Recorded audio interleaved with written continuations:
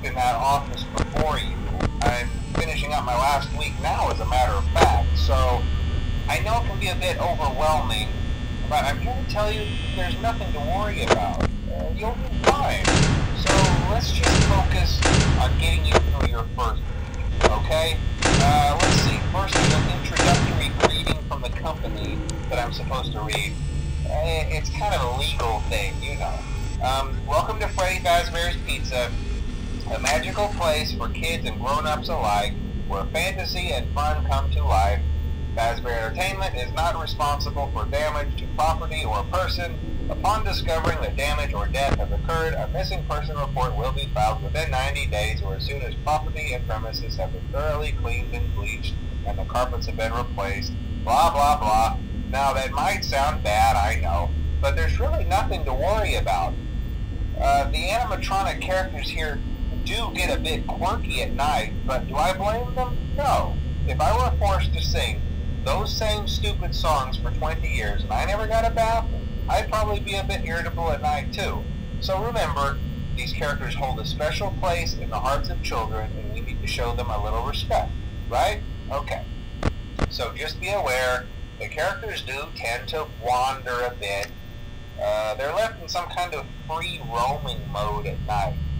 Something about their servos locking up if they get turned off for too long. They used to be allowed to walk around during the day too, but then there was the bite of 87. Yeah. It's amazing that the human body can live without the frontal lobe, you know? Now, concerning your safety, the only real risk to you as a night watchman here, if any, is the fact that these characters, if they happen to see you after hours, probably won't recognize you as a person. They'll most likely see you as a metal endoskeleton without its costume on. Now, since that's against the rules here at Freddy Fazbear's Pizza, they'll probably try to forcefully stuff you inside a Freddy Fazbear suit. Now, that wouldn't be so bad if the suits themselves weren't filled with cross-beam, wired, and animatronic devices, especially around the facial area. So you can imagine how having your head forcefully pressed inside one of those could cause a bit of discomfort and death. The only parts of you that would likely see the light of day again would be your eyeballs and teeth that pop out the front of the mask. Yeah, they don't tell you these things when you sign up. But hey, first station of the breeze. I'll chat with you tomorrow.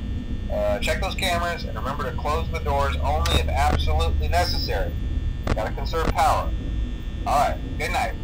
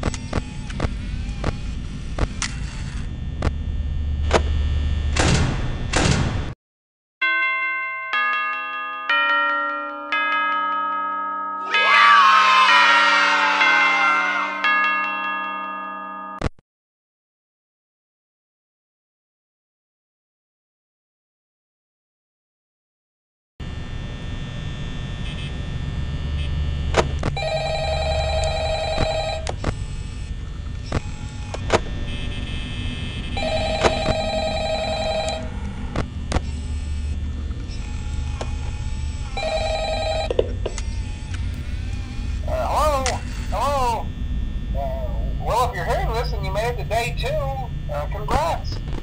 I won't talk quite as long this time since Freddy and his friends tend to become more active as the week progresses. It might be a good idea to peek at those cameras while I talk, just to make sure everyone's in their proper place, you know. Interestingly enough, Freddy himself doesn't come off stage very often. I've heard he becomes a lot more active in the dark, though. So, hey, I guess that's one more reason not to run out of power, right? I also want to emphasize the importance of using your door lights. There are blind spots in your camera view, and those blind spots have to be right outside your doors. So if you can't find something or someone on your cameras, be sure to check the door light. You might only have a few seconds to react. Not that you would be in any danger, of course. I'm not implying that. Also, check on the curtain in Pirate Cove from time to time. The character in there seems unique in that he becomes more active if the cameras remain off for long periods of time. I guess he doesn't like being watched. I don't know. Anyway, I'm sure you have everything under control. Talk to you soon.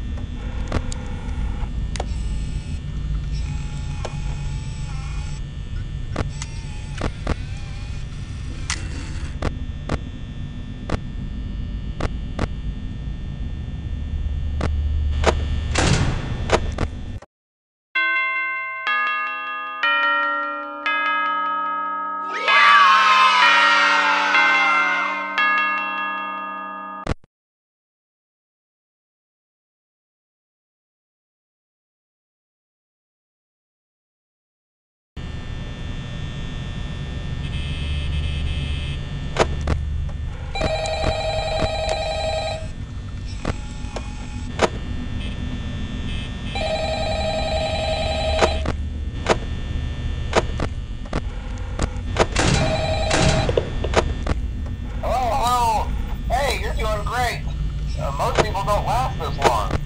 I mean, you know, they usually move on to other things by now. I'm not implying that they died. That's not what I meant. Anyway, I better not take up too much of your time. Things start getting real tonight. Hey, listen, I had an idea. If you happen to get caught and want to avoid getting stuffed into a Freddy suit, try playing dead. You know, go limp. Then there's a chance that maybe they'll think that you're an empty costume instead. Then again, if they think you're an empty costume, they might try to step a metal skeleton into you.